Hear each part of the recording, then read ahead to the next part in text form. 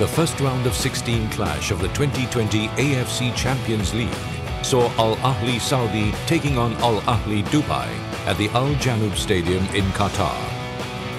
The last time the two teams met was at this stage back in 2017, with Al Ahli Saudi winning 4-2 on aggregate.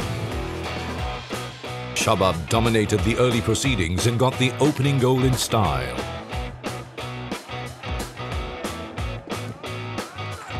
Azizon Ghaniev's long-range strike came off Abdul Basit Mohammad before landing in the back of the net.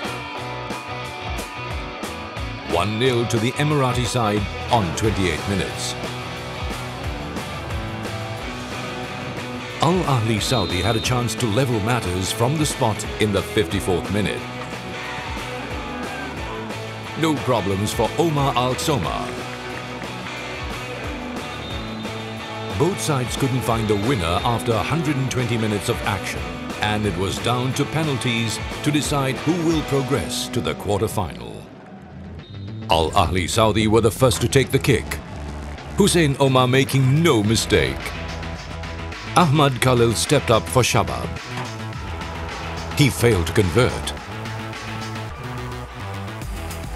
Lucas De Lima then put Al Ahli 2-0 up. Youssef Jabbar scored Shabab's first spot kick of the night. Abdul Rahman Garib then made it 3-1 to Al Ahli. Azizon Ghaniev kept Shabab in the contest.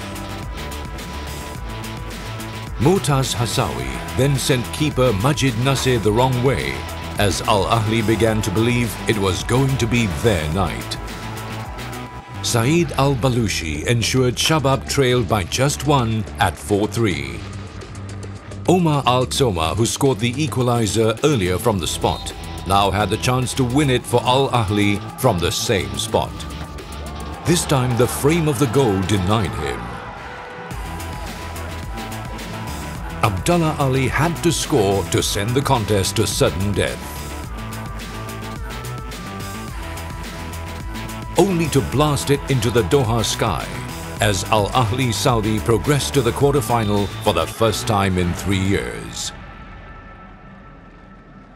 The second round of 16 clash was between Uzbekistan's Pakhtakor and Esteghlal of the Islamic Republic of Iran, who are meeting for the first time in 9 years. For Pakhtakor, it's their first appearance in the knockout stage since 2010. Esteghlal had an opening on 32 minutes. And they made it count. Ali Karimi with a well-taken free kick that gave keeper Eldorbek Suyunov no chance at all.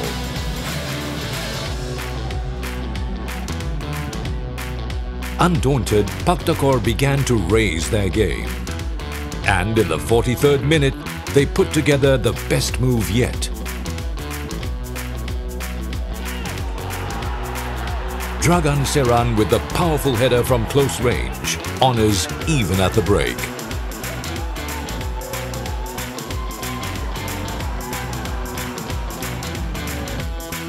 Pakhtakor went in search for a second goal when play resumed. And took the lead within 78 seconds of the restart. Eren Derdiok at the end of a wonderful move to put the Uzbek side ahead.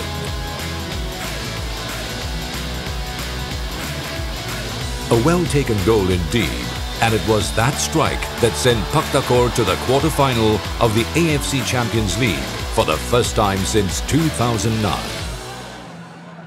Persepolis of the Islamic Republic of Iran and Qatar's Al Sadd squared off at the Education City Stadium for the quarter-final spot on offer. The last time the sides met in the knockout stage was back in 2018 in the semi-finals, where Persepolis emerged 2-1 winners on aggregate. After a goalless first half, it was Persepolis who set the pace. And they could have taken the lead after the hour mark. Only for the post to deny Isa Al-Qasir.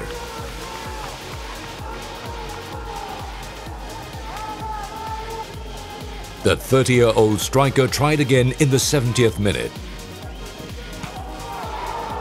He did everything right, only to be thwarted by the crossbar.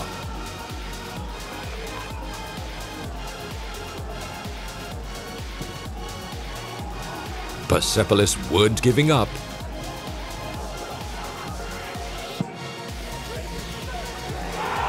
And on 88 minutes, they were rewarded for their persistence.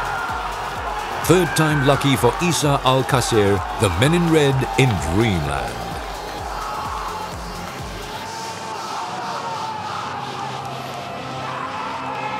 Al-Sadd tried to find a way back, but when Santi Cazorla blew his effort, the night belonged to Persepolis.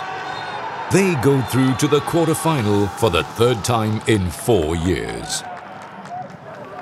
It was an all-Saudi affair in West Asia's fourth round of 16 clash at the Education City Stadium, as Al Nassr faced off against Al Tawoun. This was Al Nassr's third appearance in the knockout stage, and they were bent on making it to the last 8.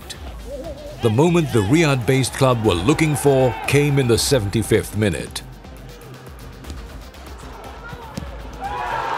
Captain Abdurazak Hamadallah at the right place and time to separate the sides.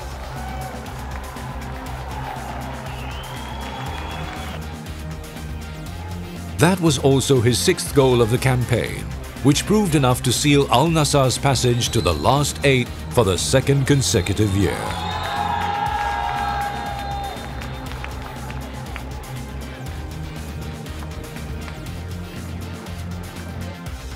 So it's down to 4 teams in West Asia.